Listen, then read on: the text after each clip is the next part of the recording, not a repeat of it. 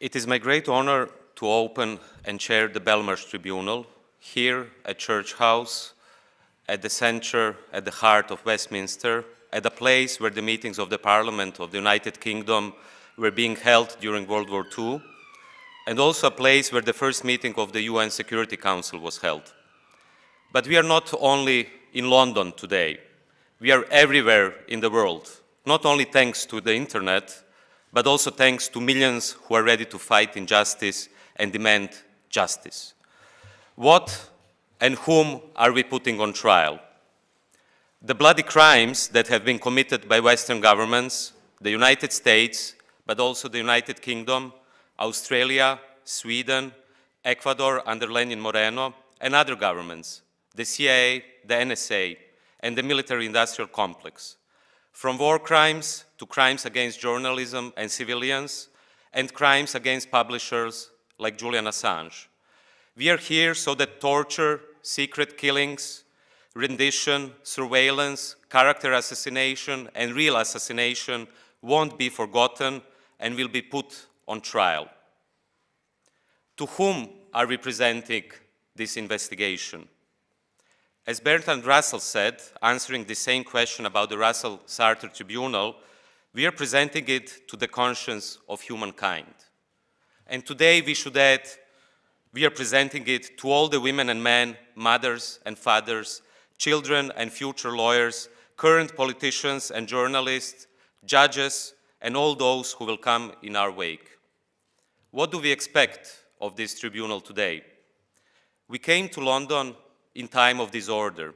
We came to London in time of turmoil, and we are presenting our evidence and accusations to you, and to those who shall resurface following the flood in which we might perish. We know very well no tribunal can bring justice to the victims of war crimes. I incidentally come from a country which went through a bloody war after the collapse of Yugoslavia. Yes, there was the International Criminal Tribunal for the former of Yugoslavia at The Hague, and of course its rulings brought some satisfaction to the families of the victims. But it is enough to come to ex-Yugoslavia to see former war criminals being successful businessmen. Well, you don't have to go to ex-Yugoslavia. You can come to the United Kingdom and find Tony Blair. Or you can go to the United States and you will find plenty of them, war criminals who have never been put on trial. So what do we expect of the tribunal today? Our position is strong because we do not seek to send a few individuals to prison. Jean-Paul Sartre said of the Russell-Sartre Tribunal, but to reawaken in public opinion at an ominous moment of our history the idea that there can be policies which are objectively and legally criminal.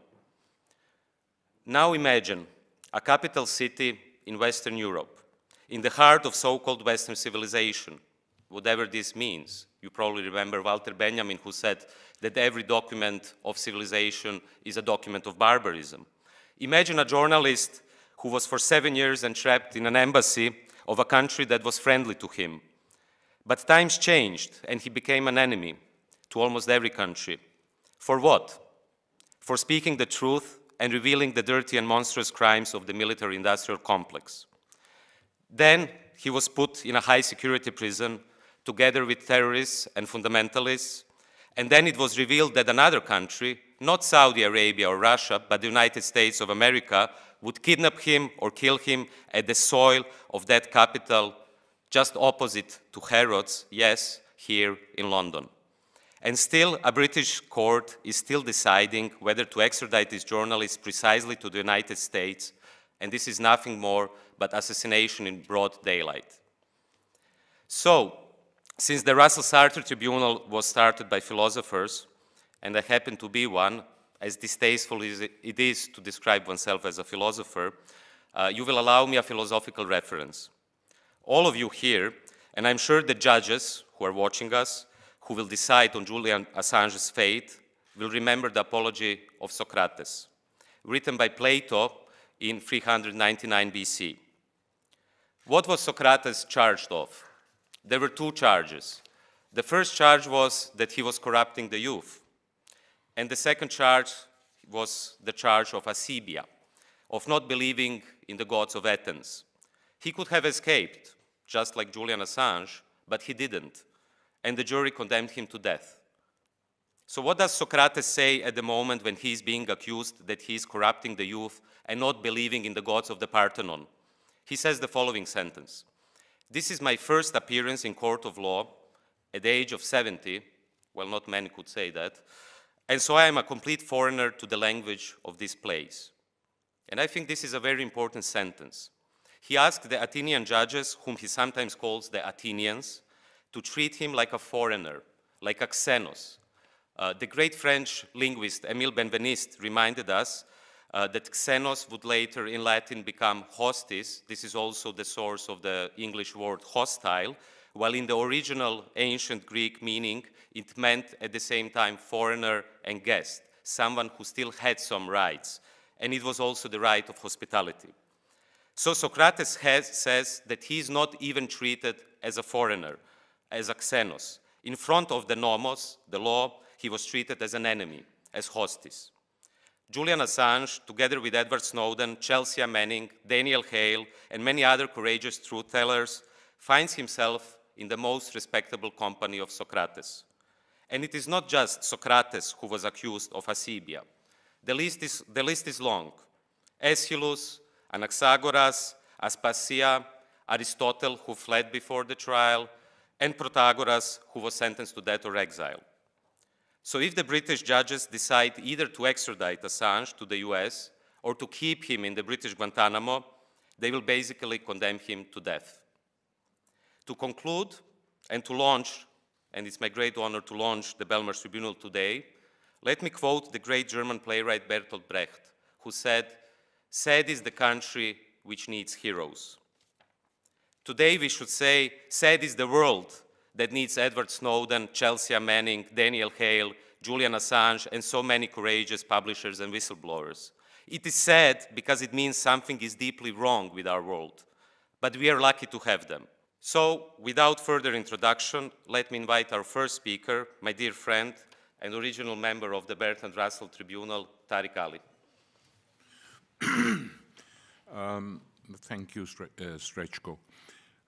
The Bertrand Russell Jean-Paul Sartre War Crimes Tribunal was set up because the two philosophers publicly stated that the crimes that were being committed during the war in Vietnam were neither being acknowledged nor recognized by the powers that be in the Western world. It was basically directed to the rulers of the United States, but also those who were backing them, which meant all the NATO countries, though no one else had troops there apart from the United States, Australia, and South Korea. And we launched that tribunal. Investigating teams were sent to North Vietnam to experience the war, myself included. And we sat through hours and hours of bombing every single day. I saw with my own eyes the day after they'd bombed hospitals and schools in Thanh Hoa province. So it was a searing experience which really left its mark on me and made me who I am in many, many ways. And the tribunal consisted of intellectuals and historians and lawyers from different parts of the world. They met for 4 weeks in 2 different sessions. After the British Labour government and the French government refused to allow them to meet here, the Swedish Social Democrats, under the leadership of Olof Palme, permitted them to meet in Sweden. Interestingly enough, that is where the meetings of the tribunal took place. Witnesses were assembled. The United States was invited to give evidence and refused and said this was a joke. No war crimes were being committed in Vietnam. A few months later, the huge war crime at My Lai, when they wiped out women and children and it was recorded, became public, and the entire argument against our War Crimes Tribunal disappeared in a flash in the middle of a tragedy. And I don't like to say this, but the recently deceased General Colin Powell, who's been subjected to massive praise and effusions in the media, was one of the senior officers, not then a general, a colonel, who helped to cover up the My Lai massacre for a long, long time. So criminal enterprises like this are part and parcel of the wars that are waged. Now, Julian exposed another set of wars. Basically, he exposed the so-called war on terror, which began after 9/11, has lasted 20 years, has led to 6 wars, millions killed, trillions wasted. That is the only balance sheet of that war. Nowhere has it redeemed itself or done any good, as we've seen most recently in Afghanistan. So what do you say to people like Chelsea Manning and Julian, who's the principal target of the legal and judicial brutalities taking place, when they reveal stuff which everyone knows it's true, since some of it is on video? Americans bombing Iraqi families, totally innocent, laughing about it, and are recorded killing them. That's a big joke. Well, it isn't a big joke for the millions who've died in the Arab world since these 20 years' war began. And Julian, far from being indicted, should actually be a hero. He's not the first, and if they think that punishing him in this vindictive and punitive way is going to change people's attitudes to coming out and telling the truth, they're wrong. They always think this. When whistleblowers come out, they thought it when one of our colleagues today, Daniel Ellsberg, blew the whistle on the crimes being committed in Vietnam and revealed secret Pentagon documents, which the New York Times published. Just like the New York Times, The Guardian, El País, Republica published the documents that WikiLeaks released. It wasn't so different. Edward Snowden did what we know, exposing surveillance. Hardly remembered, but important for Britain, was Clive Ponting, a very senior journalist, civil servant at the Ministry of Defense, who exposed the lies on the Falklands War that was being fought. And Clive Ponting was tried mercifully, and fortunately for him, it was a jury trial, and though the charges were very strong, breach of this, breach of that, the jury acquitted him, so he walked free. Julian is unfortunate to be captured by this particular state and its different apparatuses in order to appease the United States of America. He should never have been kept in prison for bail. He should not be in prison now awaiting a trial for extradition. He should be released, and I hope that acts like the Belmarsh Tribunal will help to bring that nearer. Thank you, Tariq. Our next speaker is the former finance minister of Greece, currently a member of the Greek parliament and co-founder of the movement DiEM25, Yannis Varoufakis. Hello, this is Yannis Varoufakis, feeling deeply honored to be part again of the Belmarsh Tribunal. We live in an era when the 1% of the 1% controls the planet, life, not just humanity, in a manner that has never been seen before. Never before has so much power, exorbitant power, been concentrated in the hands of so very few who are using it so carelessly and very often with destructive effect. What do you do when you have such a huge concentration of power? We can have a revolution. We can change the world. We're trying to, but that takes a while. In the meantime, how do you control, primarily, the manner in which these supremely powerful forces are controlling what we know, what we see, what we don't know, and what we can't see? A young man in Australia a long, long time ago, well before we ever knew about WikiLeaks, had an idea. The idea of using Big Brother's technology to create a large digital kind of mirror to turn to the face of Big Brother, so as to enable us to be able to watch him watching us, a bit like turning the mirror to the face of the Medusa. WikiLeaks is based on that idea. I remember spending a very long night with Julian in the Ecuadorian embassy in Knightsbridge when he called upon me to help him decipher and transcribe a conversation between officials of the International Monetary Fund. Having spent in the previous year a very long time negotiating with them, listening to them on that tape that Julian had procured through WikiLeaks, through this blind digital postbox, was such a splendid experience. It was so liberating because I could suddenly hear with my own ears the very same officials effectively agreeing with everything that the good people of Greece were saying, that we were saying, that I had been saying to them. Now, of course, WikiLeaks has done far more important work than simply revealing that the International Monetary Fund knew that they were committing crimes against the Greek people and other peoples in Latin America and so on, while perpetrating them. WikiLeaks and Julian, as we know, are being persecuted for revealing to the world, especially to liberals, Democrats, Tories, Social Democrats, revealing to them the crimes against humanity perpetrated by our own elected leaders in our name, behind our backs. This is why they are now killing Julian Assange. So our message as the Belmarsh Tribunal must not simply be one of support for Julian or a call to have him released. No, we are a tribunal. We are trying the criminals that are killing Julian as we speak for crimes against humanity, not just for the crime of slowly murdering Julian Assange.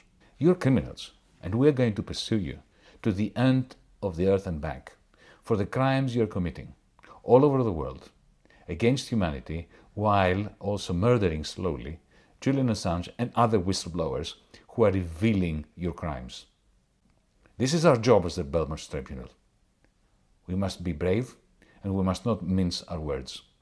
At the same time, we must remember, especially those of us who happen to be white and male, that there are many non-white, non-male whistleblowers out there all over the place, in Africa, in Asia, in Latin America, even in the West, whose names we don't even know, and who are suffering as we speak, who've been murdered, who've been incarcerated. And we must act on their behalf as well. The Belmarsh Tribunal must act in order to persecute and to prosecute their murderers, their torturers. I'm Yannis Varoufakis, representing DiEM25. I'm in Athens. I wish I were with you. The Belmarsh Tribunal is a serious contribution to international justice, to the extent that we continue not to call simply for the release of Julian Assange, which of course we do, but to the extent that we continue to persecute and to prosecute those murderers who are acting on behalf of the 1% of the 1%. Carpe diem. Thanks a lot, Yannis. We are also very proud to have the next speaker, who is the Director of Forensic Architecture and a professor at Goldsmith, Eyal Weizman. I'm going to speak about an aspect of the wars of terror of this millennium. And to a great extent, I think that drones embody the kind of violence and the paradoxes of this war. And my reference to WikiLeaks' contribution is their 2010 revelation. 2 years earlier, in 2008, Pakistan approved US drone strikes. This image that you see is actually part of the leaked Snowden trove, and it shows an Israeli drone intercepted by British secret services. Drone strikes also connect the violence inflicted in the context of Israeli settler colonial violence in Palestine, with first assassinations in 2000, with the imperial wars of terror in, amongst others, Pakistan, Afghanistan, Somalia, Yemen, starting a year or so later. Drone strikes are interesting also because they are argued as the perfect poison dart, a humanitarian technology allowing for a humanitarian form of violence. So their response somehow to those two terms of international law, proportionality, because they're supposed to minimize collateral damage, and distinction, because they're supposed to be, or always argued to be, more precise than they are. So in a sense, I think that I chose to speak about drone strikes because they embody the political, an important political and philosophical justification at the heart of the terror wars, and that is the principle of the lesser evil, which leads to that, precisely to those humanitarian wars, just as it led in the past to the civilizing missions of high colonialism. And this is why we should also have a pause and think whether the use of human rights principle and international law need to be accepted without reservation. Drone strike also embody another principle confronted by WikiLeaks' work, and that is the destruction of evidence and the insistence on deniability. Until 2012, 8 years into the killing spree along the Pakistan-Afghanistan frontier that began in, much earlier, the CIA could still neither confirm or deny using these weapons. And what helped this deniability is actually the minuscule evidentiary signature of drone strikes. Small holes in a roof that are actually smaller than the pixel size in the satellite images that sometimes we use to look into those areas. So a small missile hole in the ceiling would not be seen in the satellite images. The photographic resolution of those satellite images are actually made by a political resolution. US law defined the size of the pixels that we see into those places at 50 centimeters, the size of a human from above. In Israel, there is an exception. It's the size of a car from above. It's much bigger pixel. And under that veil of resolution, crimes are actually committed. So if we look at the one of the first videos smuggled out of Pakistan, 6 hands, until it arrived in Islamabad, compose it together as the group I represent here, Forensic Architecture, 30 of us, doing this minuscule evidentiary work on those videos, looking at one of the first documentation of drone strike, marking each one of those shrapnel holes in a wall in a room in which we know 4 people were killed. We don't see the human figures unless we look more carefully and actually see that the gaps within the shrapnel create the shadow of those people killed. Those people received the shrapnel in their body, and the shadow was inscribed on the wall of that building like a photographic film is working. And in a sense, I think that this embody that principle in which small-scale munition, in a case of drone strike, and we've exposed and gave evidence to the use of those poison dart called the Hellfire Romeo, used to strike architecture, that perception of a humanitarian technology is precisely what allowed that violence to proliferate, and for strikes to be continued across the entire cities, towns, and villages of Waziristan, such as in other places in Yemen, Somalia, and Gaza, so that the greater evil is arrived at cumulatively, and arriving at least only from that type of violence, according to the Bureau of Investigative Journalism, 4,000 casualties. Thank you very much. Thanks a lot, and it's my honor to present the next speaker, also a member of the UK Parliament, Afsana Begum. Thank you, Chair. It's been long clear that the charges relating to Julian Assange publishing activities must be dropped, and that the UK authorities must reject any notion of the extradition to the US, and that there must be really an end to the suffering and torture of one person for the simple act of telling the truth. And we know that without a doubt, Julian Assange would face a real risk of serious human rights violations if deported to the US. And in fact, the UK government's conduct in relation to Assange has revealed such gross hypocrisy when it comes to any professed commitment to human rights and the rule of law. When just a few weeks ago, it was revealed that only a few years ago, the legal attack on Assange came very close to becoming an actual physical assault, kidnapping, and possibly an attempted murder. Now, US lawyers have repeatedly asserted that this is not a political case, and this revelation in the last few weeks shows that it absolutely is. And questions are indeed needed to be asked as to the role of British authorities on this and any willingness to participate in this grotesque plan and to participate in potentially gun battles on the streets of London in the pursuit of Assange in this illegal way.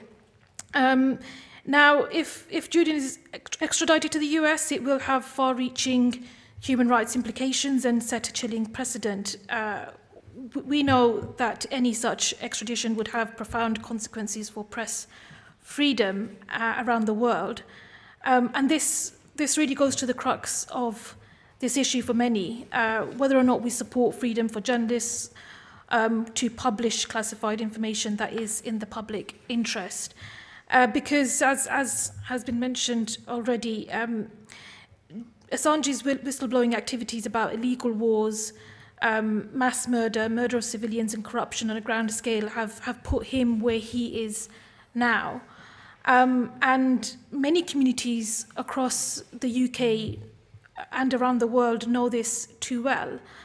The wars in Iraq and Afghanistan were unlawful under international law and resulted in large-scale death and destruction, including, as the previous speakers mentioned, human rights abuses committed on a large scale by occupying troops. Those wars have destroyed the lives of so many Iraqis and people in Afghanistan and caused destruction to the regions, but it's also devastated communities in this country as well. Communities such as the Muslim community, ethnic minority communities across East London and up and down the country. And the consequences are felt to this day. I know in my part of the country and in the Muslim community, we know too well that we must never embark on illegal wars and imperialism abroad. And the collateral damage video and the evidence that WikiLeaks and Julian were able to release and provide confirmed to so many of us what we already knew, and what was being done in our names, but began to give voice to communities to be able to begin to hold governments to account properly as well. Now, since the Iraq War, we've seen extraditions, renditions, and the work of WikiLeaks and Julian Assange helped expose that. But we know our state's actions have helped foster the climate of hostility at home as well. And in the last 2 decades, we've seen our communities being spied on in our schools, in our mosques, in our universities, and this government's approach, increasingly being draconian, authoritarian, is seeking to strip away the freedoms that so many communities hold dear. And we've seen that on clampdowns on dissent, particularly in the last 12 months, whether that's been bills such as the Spy Cops Bill or the policing bill trying to curb protest.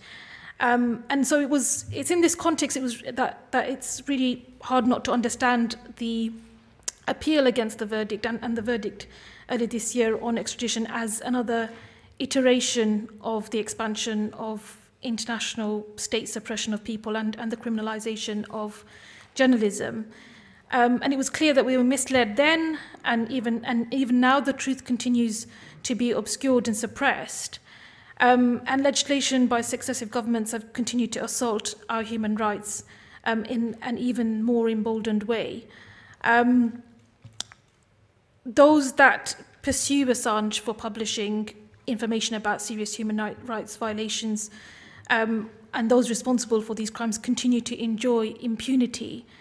And we should never forget that the perpetrators are state actors or agents of the state, and that is why Julian Assange is a threat, and other publishers who do the same are a threat.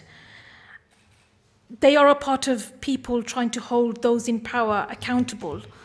And of course, those in power don't like that. And Assange's case is so important to us all because it's about people power versus state power and imperialism. And it's about truth versus deceit and cover-ups. And it's about seeking justice in an all too often unjust world.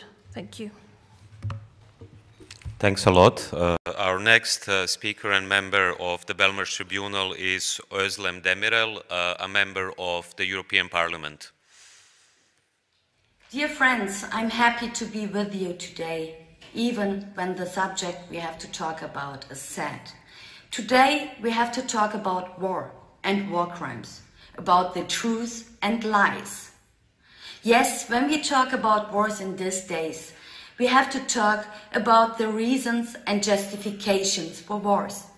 It is European history that has shown the world what armament and militarized competition for markets and resources leads to, this First and Second World War. And this is the reason, the real reason, even today for wars. And these reasons were not accepted by the people. So, at the beginning of wars, we have heard other justifications by our governments. It was said that the war on Afghanistan, for example, was about values, human rights, or the freedom of women. It was said that it was about nation building and democracy. Never it was said that it's about power or geopolitical interest. In Iraq, it was said that it's about a dictator and his weapons. Never it was said that it's about oil and economic interests. Even though we surely have no sympathy for these regimes or terrorists, we have to speak out the truth about wars, also from the West. And in these wars, and in all the wars, things are happening that should not happen. When they happen, attempts are made to conceal them.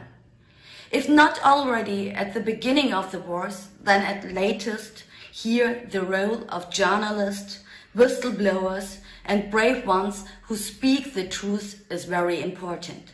The war in Afghanistan was hypocritical. It cost lives, civilian lives. By drones, civilians had been attacked. Human rights violation had been part, not just by the side of the terrorists or Taliban, also of the other side, even on the side of the West and the NATO countries. In Kunduz airstrike, innocent civilians were killed under German command with American air power. To date, neither victims nor relatives have been compensated. On the contrary, it was rejected. Not only in America's wars, like Afghanistan, also in Mali, where France is the driving force, wedding was turned into a bloodbath with drones.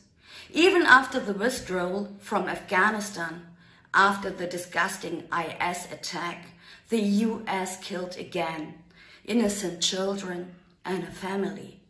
But too rarely it is spoken or written about. And this makes independent and critical journalism indispensable.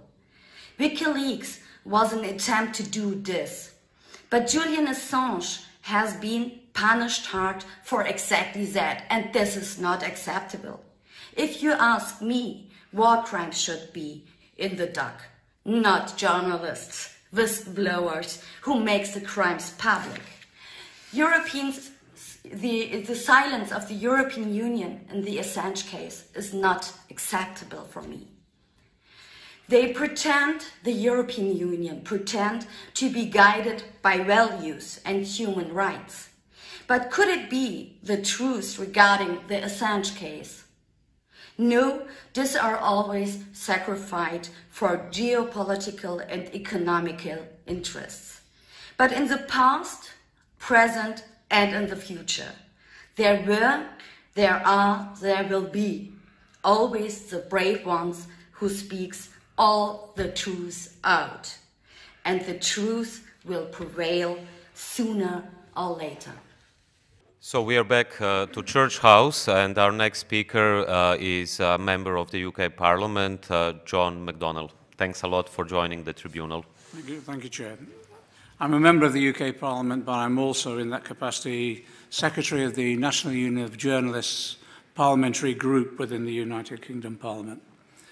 Our role as a parliamentary group for the NUJ is to protect and promote the rights of journalists within the United Kingdom and to also link with other parliamentarians across the globe to promote the rights of journalists globally.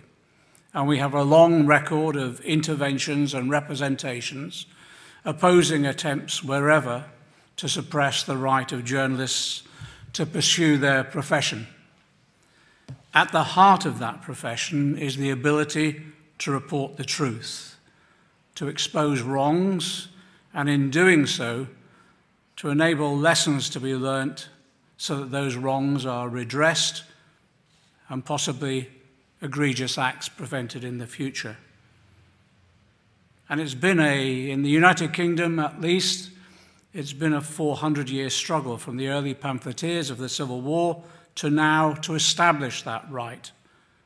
Journalists have sacrificed their liberty and their lives to secure the right to speak truth to power. This is the country of Tom Paine, the author of The Rights of Man. Inherent was the freedom of expression to the work he undertook. The Chair has already mentioned that we are meeting in the building which has hosted in the past the UK Parliament, of also various international bodies who've met to secure in law the protection of human rights, including the freedom of expression. The tragedy is that we now have in the United Kingdom a government that is complicit in the persecution of Julian Assange, which has become now a stain on the history of this country and the people's struggle to secure a free media. And he's being persecuted purely and simply for pursuing the profession of journalism and inherent within that, whistleblowing. His crime, we need to be absolutely clear, his crime is telling the truth, exposing atrocities of war and the brutality of imperialism. He's been hounded by various states, and his life is now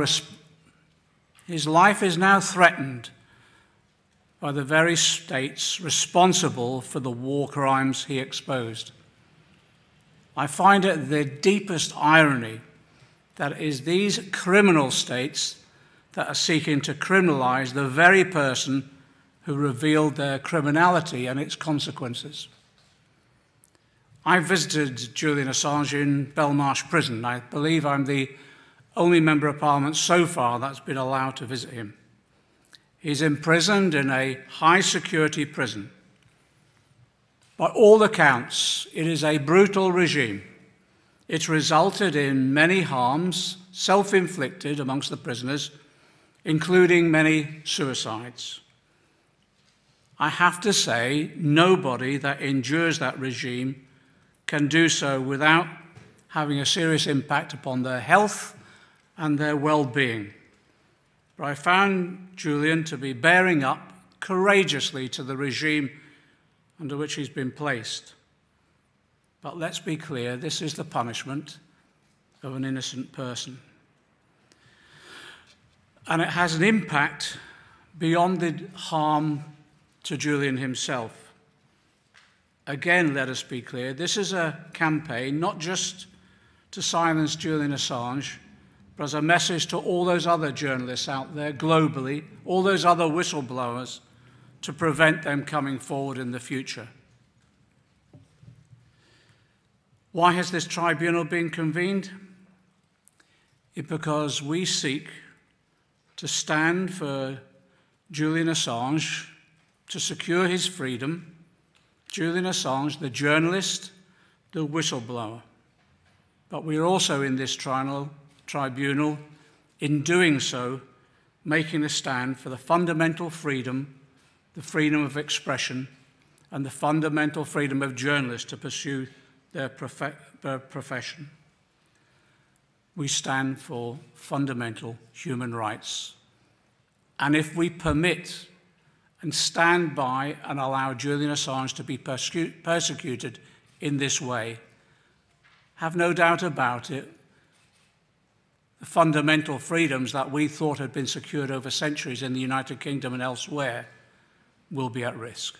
So now we are traveling to the German Bundestag, and I'm very honored to have a member of the German Parliament with us today, Heike Hensel. Dear friends and colleagues, my name is Heike Hensel. I'm member of German Parliament. Thank you for inviting me to participate in this important event of the Belmarsh Tribunal. The so-called war on terror, declared by then-President George Bush, has now lasted for 20 years. The war in Afghanistan lasted just as long. In Afghanistan, NATO has experienced the greatest defeat in its history. The Afghanistan war, which was launched without a UN mandate, was not only a disaster for NATO, but a big crime against the Afghan people. The Boston University Costs of War project estimates the death toll in Afghanistan and Pakistan at least 243,000 people. According to a study by the medical organization IPPNW, the number of indirect casualties could be far higher, at more than 800,000 dead. More than 4 million people have been forced to flee, and Afghanistan remains one of the 10 poorest countries in the world. The German government alone accounts for at least 17.5 billion euros for the war, and the US is at over $2 trillion for direct war costs. The parliamentary group Die Linke in the German Bundestag is lobbying for a committee of inquiry in parliament to look into the 20-year Afghanistan mission and also to investigate possible war crimes committed by the NATO troops. For this purpose, the information revealed by WikiLeaks in the Afghan war diaries is invaluable. It is a disgrace for Europe that the journalist and founder of WikiLeaks, Julian Assange, has been locked up innocently in the British high-security Belmarsh prison for over 2 years now, solely to secure his possible extradition to the US, where he faces 175 years in prison for revealing US war crimes. Belmarsh prison, which has gained additional notoriety from the new James Bond film for its extreme prison conditions, as shown in the film. Those who started the wars in Afghanistan and Iraq, violating international law, would have to sit there. Julian Assange must be released immediately, and extradition to the US must be prevented. The Parliamentary Assembly of the Council of Europe already called on member states to do this in January 2020 in a resolution on media freedom after a corresponding amendment was adopted by consensus. Even after Brexit, the UK will remain bound to the European Convention on Human Rights and the rulings of the European Court of Human Rights. They guarantee Julian Assange the right to a fair trial and protection from torture and inhuman treatment, which are threatened in the UK currently and especially after extradition to the United States. Consequences must finally be drawn from this resolution. I therefore appeal to the European Union and the German government to protect the rights of Julian Assange, to defend press freedom on European territory, and to work for his release, especially in view of new publications about murder plans of the CIA against Julian Assange. This again impressively shows the criminal energy behind the political persecution of Assange. So does the fact that US prosecutors have been using shady bored witnesses like Torderson against Julian Assange. Thus, a significant part of the prosecution case also collapses. On October 27-28, therefore, nothing can stand but the immediate release of Julian Assange. Thank you very much. Thank you as well for your contribution to the Belmarsh Tribunal. Well, I didn't watch the new James Bond movie, but I had the unfortune, or rather fortune, because he's also my friend, to visit the Belmarsh prison. And just to say, for those who still wonder why is the name of our tribunal Belmarsh Tribunal, we named it after the prison where Julian Assange is being held, so that everyone remembers the name of the prison, and so that hopefully he is released soon. We are coming to our next member of tribunal, who is also a member of the UK Parliament, Richard Burgon. Please, the floor is yours. Thank you, Chair. From its inception, modern colonialism and imperialism arrived dripping in blood, violence and slaughter. From the wiping out of millions of the original inhabitants of what is now Latin America, to the slave trade and the later carving up of Africa, profit has been squeezed drop by drop out of human suffering. Later, empire took new forms as the United States became the most powerful nation on earth, and which Martin Luther King described as, and I quote, the greatest purveyor of violence in the world, a remark he made about the Vietnam War that left millions of Vietnamese dead. But a remark that could have been made about the 2003 Iraq War, which left many, many hundreds of thousands dead. Of course, that war was part of a new era of conquest for oil and control across the Middle East, which 10 years ago also led to the seldom discussed US-led invasion of Libya, which Barack Obama once boasted deposed a despot at the cost of less than what we spent in 2 weeks in Iraq. But the human cost was much greater for the Libyan people. Libya's human development indices, once the highest in the region, have collapsed. Human trafficking networks thrive in the anarchy as warring factions vie for control of the economy. Slavery markets have appeared where black people are sold to the highest bidder to work in factories. As one account in Time magazine described, by the time his Libyan captors branded his face, Sunday Cabarot had already run away twice and had been sold 3 times.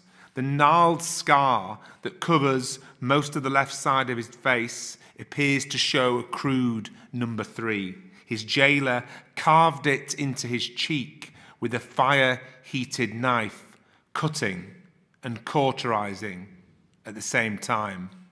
This is the Libya of 2021, not 1821. So where are the trials of those who organised these wars, embarked upon, as they were, with complete contempt for international law? Where is the justice for these victims of 21st century slavery? And today, where is the justice for those being deliberately starved to death in Yemen by that most loyal Western ally, Saudi Arabia? That war has already caused nearly 250,000 deaths, and that includes 130,000 deaths from indirect causes such as lack of food, as Saudi Arabia uses hunger as a weapon of war alongside the arms sold to them from the West.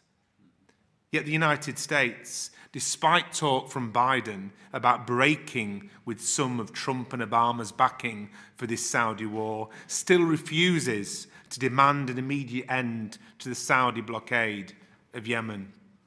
And regrettably, Britain, along with the United States, has been involved in too many unjust wars in recent years. Wars of conquest, for control, for oil. Much of what we know about these crimes was exposed by the fearless work of a journalist whose award-winning journalism was carried out here in Britain. A journalist who has exposed unlawful killing. A journalist who exposed US rendition and the crimes of Guantanamo Bay. A journalist who is now held in a UK high-security prison solely because of his journalism. What an indictment of the world that we live in, where those who pursue wars are decorated and celebrated, whilst those who expose war crimes face extradition to the United States and the rest of their life behind bars in a super maximum security prison. The world needs more Julian Assanges. The world needs more Edward Snowdens. The world needs more of the fearless journalism of WikiLeaks. Because, as Julian himself once remarked, if wars can be started by lies, peace can be started by truth. Our next member of the tribunal is joining from Australia. He's a former Australian senator, Scott Ludlam. Hi, I'm Scott Ludlam, and I'm speaking to you from Yuin country on the south coast of New South Wales in Australia. I'm honoured to be able to speak at this tribunal today, where collectively we will make clear that the wrong people are being punished for the crimes of the powerful. Events like these allow us to pause and remember the bigger picture. Remember that we're not fighting a single injustice or an individual despot, but something systematic. Today we hear of the torture camp at Guantanamo Bay. Today we hear about war crimes in Afghanistan and Iraq, of white-collar crimes in Geneva and Washington, D.C., unpunished crimes from Nairobi to New York. Speaking of the broadest scope of what he found in the State Department cables, Julian Assange said that only by approaching this corpus holistically, over and above the documentation of each individual abuse, each localized atrocity, does the true human cost of empire heave into view. So we've come together to speak of the true human cost of empire, and today our eyes are on some of the accomplices who have allowed these abuses to fester in the dark.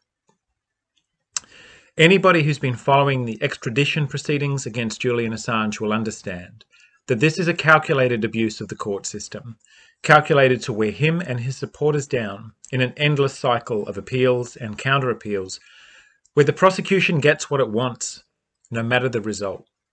Because no matter the result, Julian Assange remains in prison, unable to speak for himself. A form of judicial warfare that the UN Special Rapporteur confirmed amounted to torture, all the while seeding the public debate with disinformation and character assassination. Our growing global movement and our presence here today means that this disinformation campaign has failed. Julian's continued defiance from behind the walls of Belmarsh prison means that this torture campaign has also failed. So this is the first essential step to protecting the right of publishers everywhere to tell the truth about the crimes of the powerful. President Joe Biden, drop the appeal. Julian wrote this to a supporter in 2019. Knowing that you are out there fighting for me keeps me alive in this profound isolation. For us, knowing that he's in there still fighting must be our motivation to bring this campaign to a conclusion, so that he can see sunlight for the first time in years, and be with his family and his friends and supporters to recover from the harsh cruelty that he has survived, and to start the next chapter of his life and work. Free Julian Assange. Thank you, Scott. We will have a short interlude, which is a sort of evidence, and I invite everyone who is watching us today to closely look at the people who appear in this short video, which will show some familiar faces from Hillary Clinton to Joe Biden. And then I invite you to look at the people who are with us at the Belmarsh Tribunal, and I invite you to look at the courageous supporters of Julian Assange and other whistleblowers, and choose your side. High-tech terrorists. Cyber terrorism. Information terrorism. Shut it down. We're gonna hang you. Use a drone or something. A bullet in the brain. Illegally shoot the son of a Information warfare is warfare, and Julian Assange is engaged in warfare. Information terrorism, which leads to people getting killed, is terrorism, and Julian Assange is engaged in terrorism. He should be treated as an enemy combatant. WikiLeaks should be closed down permanently and decisively. Should the United States do something to stop Mr. Assange? We're looking at that right now. The Justice Department is taking a look at that. I would argue that it's closer to being a high-tech terrorist than the Pentagon Papers. This disclosure is not just an attack on America's foreign policy interests. It is an attack on the international community. The head of WikiLeaks is not a particularly credible source in my mind. He is a, to me, in my mind, he's a criminal, and he ought to be hunted down and grabbed and put on trial for what he has done here. I think the man is a high-tech terrorist. He's done enormous. Assange. Yeah. He needs to be prosecuted to the fullest extent of the law, and if that becomes a problem, we need to change the law. Well, I think Assange should be assassinated, actually. I think Obama should put out a contract and maybe use a drone or something. You don't want to act panicked and have the Well, you don't have to act panicked. You can act tough and say, if we catch you, we're going to hang you. Yeah. Or whatever. We heard some of that from Holder. Julian Assange is a cyber terrorist in wartime. He's guilty of sabotage, espionage, crimes against humanity. He should be killed. How is it that the WikiLeaks guy remains free? You know, back in the old days when men were men and countries were countries, this guy would die of lead poisoning from a bullet in the brain, and nobody would know who put it there. The way to deal with this is pretty simple. We got special ops forces. I mean, a dead man can't leak stuff. This guy's a traitor, a treasonous, and he has broken every law of the United States. The guy ought to be, and I'm not for the death penalty, so if I'm not for the death penalty, I only want to do it, illegally shoot the son of a It's time that the Obama administration treats WikiLeaks for what it is, a terrorist organization whose continued operations threatens our security. Shut it down. Shut it down. It is time to shut down this terrorist organization, this terrorist website, WikiLeaks. Shut it down, Attorney General Holder.